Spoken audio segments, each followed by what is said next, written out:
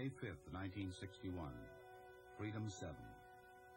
The United States took the first small step on its journey to the moon.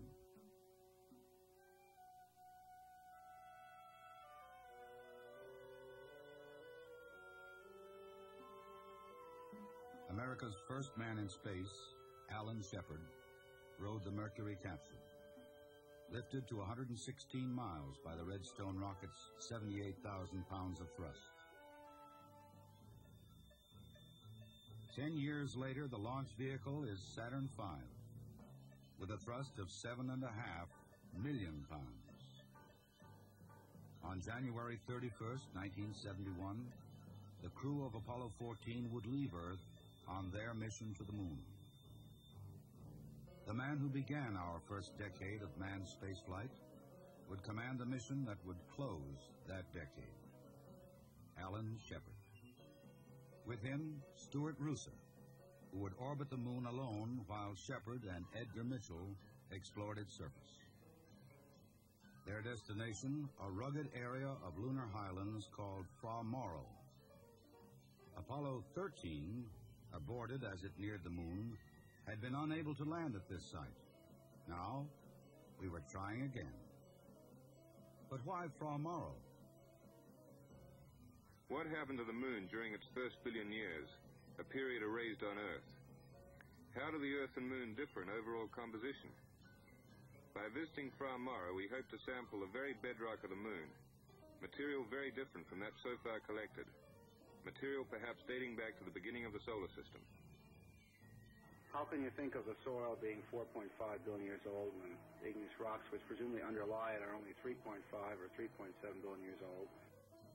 This, I suppose, will be dramatically refuted or confirmed at the Apollo 14 mission when they actually visit Fra Mauro. Most of the activity is associated with one place on the moon, and we have tentatively located that place in or near the crater Fra Mauro.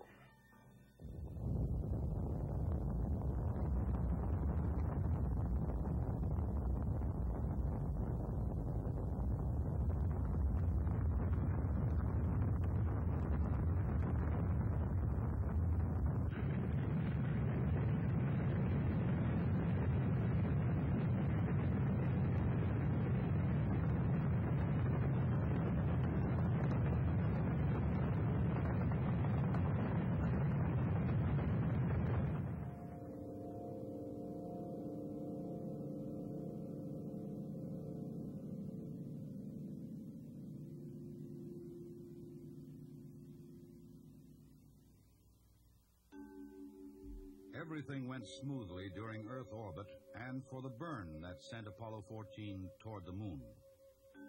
Then Stuart Roosa moved the command module Kitty Hawk to a docking with the lunar module Antares, still attached to the third stage of the booster. And we docked. We're unable to get a capture. Twice they tried. 3 times. Okay, Houston, I hit it pretty good and held 4 seconds on contact, and we did not latch. Roger. We're seeing it all on TV here. Well, we better back off here and think about this one, Houston. As the astronauts waited, an identical docking probe was brought into mission control. This probe on the command module fits into a funnel-like device on the lunar module called the drogue. Tiny catches on the probe's point engage the drogue. It was these capture latches that were not holding. In space, the astronauts tried a 4th time. And a 5th. No latch. No latch, Houston. Roger. In space, on Earth, they searched for a solution. Then, on the 6th try, I believe I got a hard dock, Houston.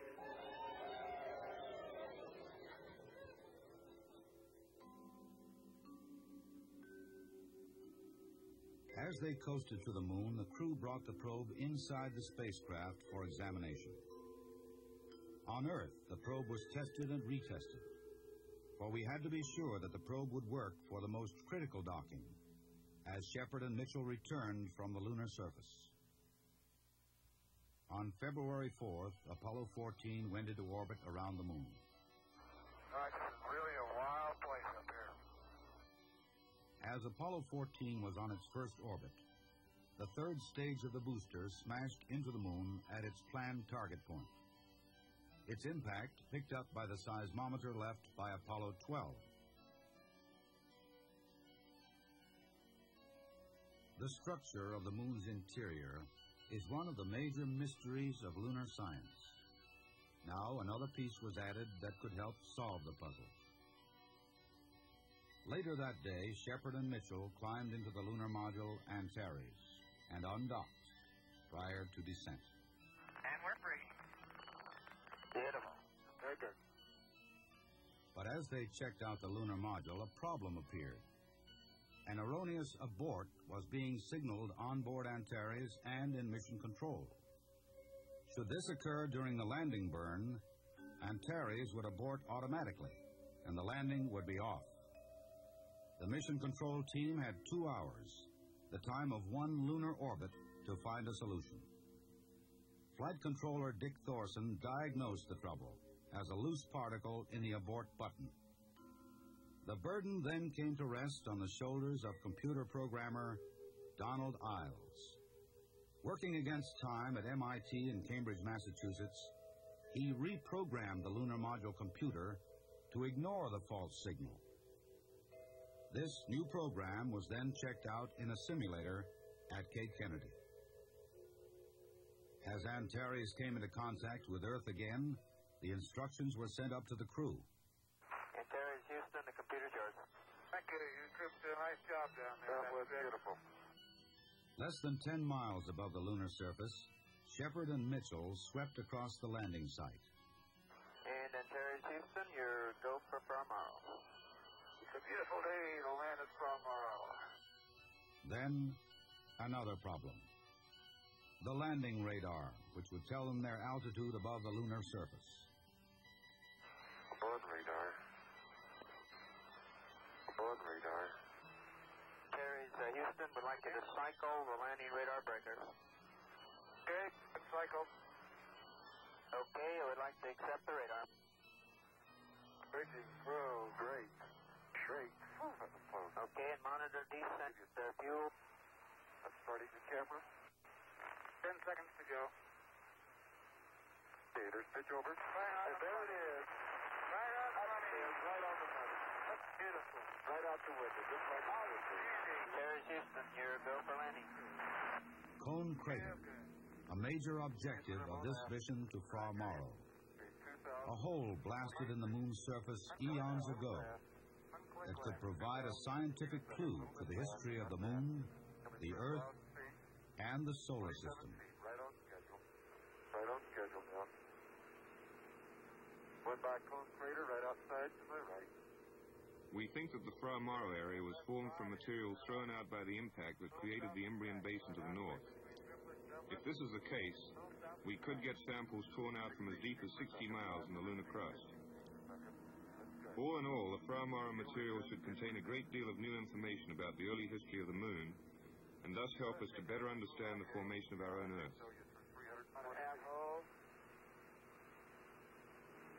Okay. Okay, I give it a few clicks. You're through 200 feet. 5 feet per second. That looks good. No metal here. 9% fuel looks great.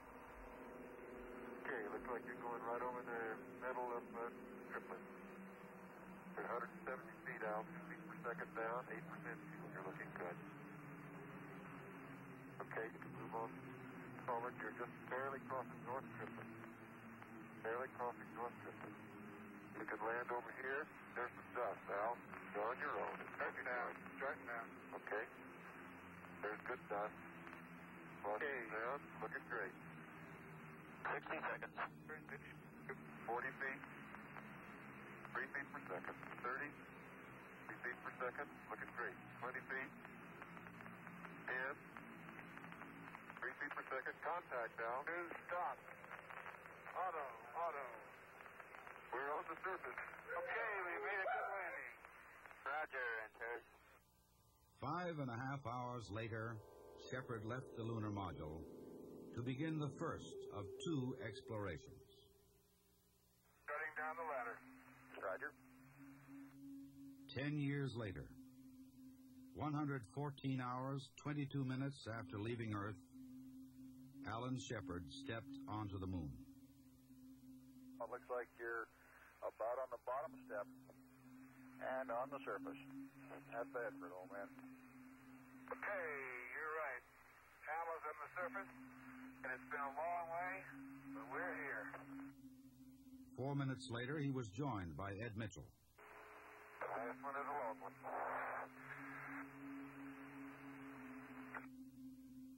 Following the tradition of 2 previous missions, Shepard and Mitchell planted the flag in the lunar soil. How's this, Bruce? Look okay? Roger, that's a good sight. The next job was to load the Met, a rickshaw-like wagon the astronauts would use to transport their tools of exploration and collected samples. One of the big factors in lunar exploration is mobility. In Apollo 14, we had the MAT, which let us move further afield than the previous 2 missions. In future missions, we'll use the lunar rover, a sort of moon-going dune buggy. This mobility will mean less time spent in getting from here to there and more time collecting scientific data. Okay, I'm going to stop here and rest for a minute. I'll lift everything heavier than I expected. Shepard pulled the Met while Mitchell carried the barbell-shaped package containing an automatic scientific station they would assemble. A station designed to continue broadcasting data to Earth for a year after men departed from Mauro. Hey, Houston, we're proceeding over a very fine grade regolith we described before. The heavens, that's a deep hole. Going down in a depression. Deep, very deep depression. That is what it looked like. Roger, you're visible from about the armpits up right now. Nothing like being up to your armpits in lunar dust. Finding a suitable site to place the scientific instruments was the next order of business. Shepard and Mitchell now began setting up the automated scientific laboratory. A small nuclear generator to power the array. The central station to transmit data to Earth. A seismometer to detect and measure activity on and within the moon. A series of 3 experiments to measure charged particles near the lunar surface. An independent experiment to reflect laser beams from Earth, enabling extremely precise measurements of such things as Earth-to-moon distance, the wobble of the Earth's axis, continental drift, and shifts of the Earth's crust. And a mortar to be fired by a signal from Earth sometime within the next year. The impact of its charges would be picked up by Apollo 14's seismometer. As a final exercise, Mitchell used the thumper, a device to explode a series of controlled shotgun-like charges. The vibrations from these detonations were picked up by a series of instruments he had previously deployed. With the instruments set up and operating, they headed back toward Antares, pausing on the way to collect samples. They loaded their 44 pounds of lunar material aboard the lunar module, and after 4 hours and 50 minutes on the surface, climbed back into Antares. As Shepard and Mitchell rested, Stuart Roosa continued his work from lunar orbit.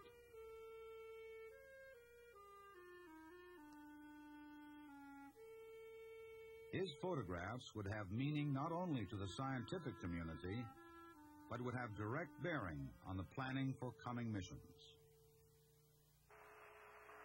Yeah, it's nice to be up a sunny day again. Yeah, it's a beautiful day here at Mauro Base. 12 hours, 40 minutes later, Shepard and Mitchell began their second exploration period.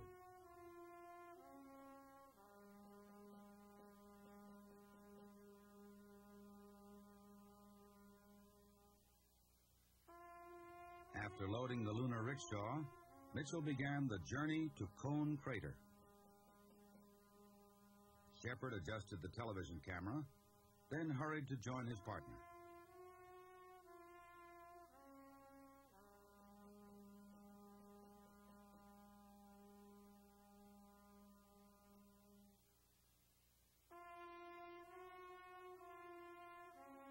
Okay, Houston, we're headed just about toward the center of Cone Crater. Okay, point A, Al, is right. It's not quite in the valley, it's right beyond over here. Okay, this is probably pretty good. Point A, the first stop on the trip to Cone. Here they would collect and document samples, measure the local magnetic field, and take core tube samples from beneath the surface layer. This is a good place for A. They have an appearance here quite often like raindrops, a very few raindrops have splattered the surface. The quality of the scientific description by the astronauts could be termed by Earth-based scientists only as excellent. But now Shepard and Mitchell pushed on. After a brief stop at a second survey site, they began their assault on Cone Crater, a climb not only toward the summit of a lunar mountain, but back through time. A large crater acts in many respects like a drill, throwing out material from deep beneath the surface. This material should be very different from any we've collected before, perhaps dating back to the origins of the moon and even the solar system. And we're starting uphill now. Climb's fairly gentle at this point, but it's definitely uphill.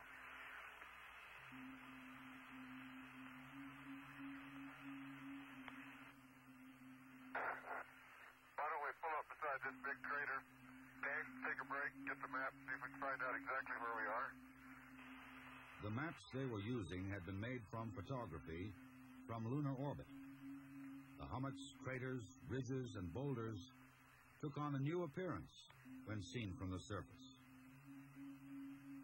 The limb looks like it's got a flat over there the way it's leaning. Start on up to the rim? Yeah, just 1 second though. Hey, pull a while out. You're having all the fun. And the grade's getting pretty steep.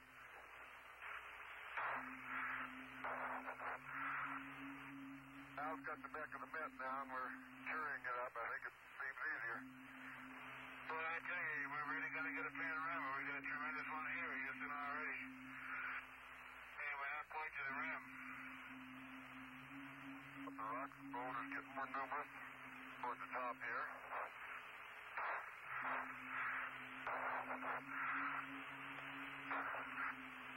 Okay, well, now that's apparently the rim of Cone over there. And for about almost 2 hours now. That's at least 30 minutes up there. This didn't take longer than we expected. Now they were working against time, against the oxygen and water left in their backpacks, against the alien terrain. Top a ridge, thinking it's the rim of the crater, and there's another ridge ahead of you. I don't think we'll have time to go up there. Oh, let's give it a whirl. Gee whiz, we can't stop without looking in Cone Crater. Okay. Well, press on a little further, Houston, and keep our eye on the time. Okay, and so right now we have a 30-minute extension. Looks like we'll be approaching the rim here very shortly.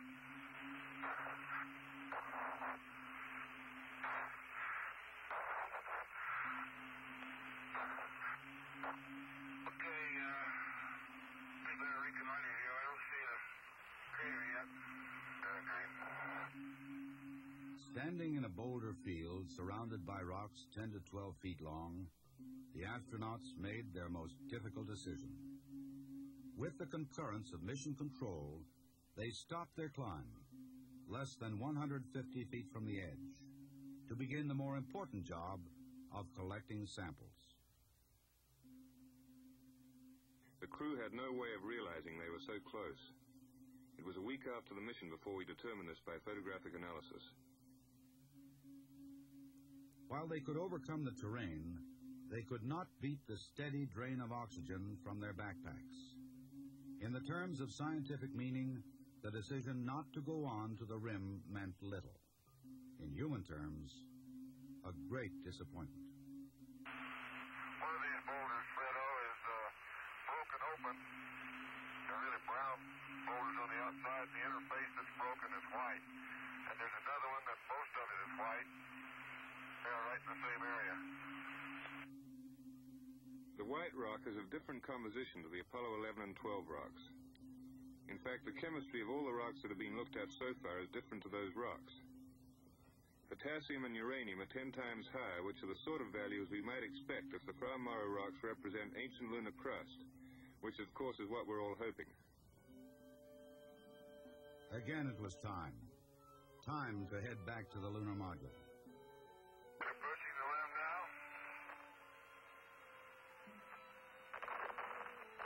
Coming into Fra Mauro base.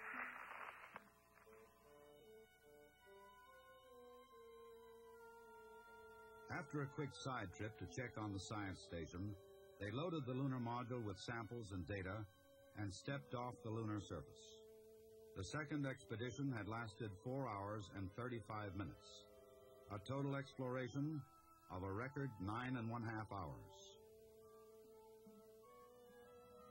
33.5 hours after they landed, Alan Shepard and Edgar Mitchell lifted off in the silent vacuum of the moon.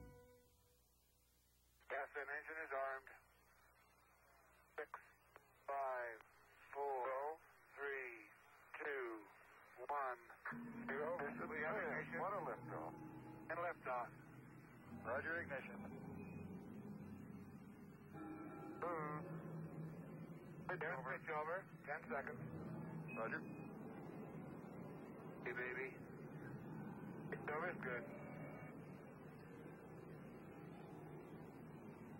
Steering looks good, Houston. Roger, you're looking good from down here, Al. I'll be up on 1 minute. Half an hour later, Stuart Russo watched their progress from Kitty Hawk. What are you doing way down there, oh fearless one? You've lost a little weight since the last time I saw you.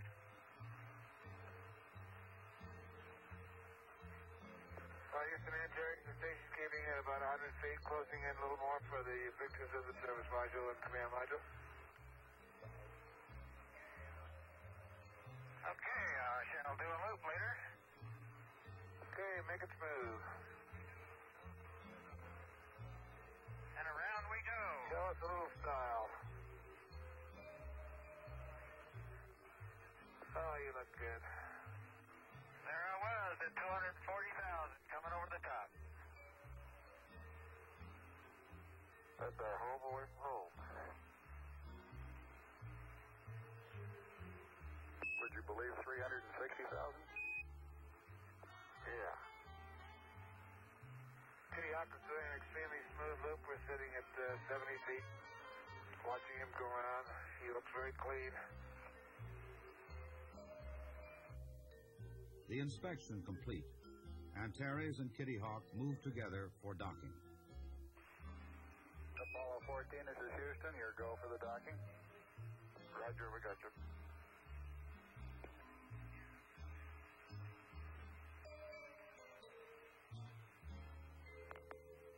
Okay, we captured. And we got a hard dock. A big sigh of relief being breathed around here. They transferred the gear from Antares to Kitty Hawk, buttoned up the tunnel, then jettisoned the lunar module. It would crash into the moon at a predetermined spot, its impact picked up by their seismometer and the seismometer left by Apollo 12 over a year earlier. 149 hours after they left Earth, they performed the burn that broke them out of lunar orbit. During the coast to Earth, there would be time to catch up on sleep, relax, and do all the little things left undone. And there was one more item, a series of scientific demonstrations in zero gravity, demonstrations impossible to reproduce on Earth. These trials looked at basic physical properties of matter in zero gravity, studies that could lead eventually to new materials manufactured in space for use on Earth.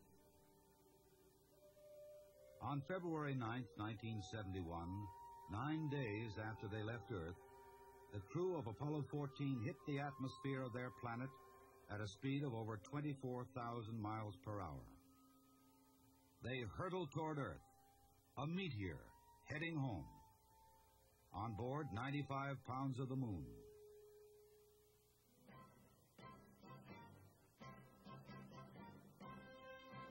Extremely important. It relates to the question of why we're fooling around with the moon. It's really that the imprint of history, of solar system history, on the Earth-Moon system is centered on the moon for the first billion years.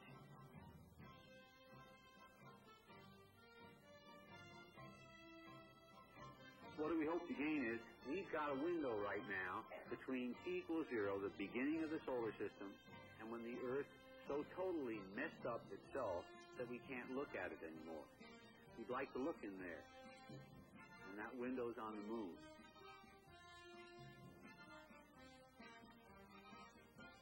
Apollo 14 has already had a very big scientific impact, and we still have 3 missions left.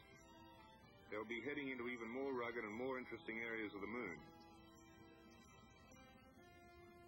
Beginning with Apollo 15, the lunar rover will let us range further afield and collect more and more varied scientific samples and information.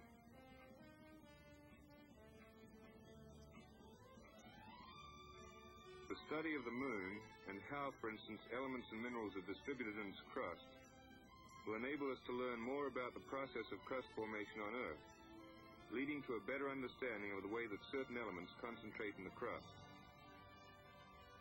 Will we have had enough missions to the moon by the end of the Apollo program? Probably not.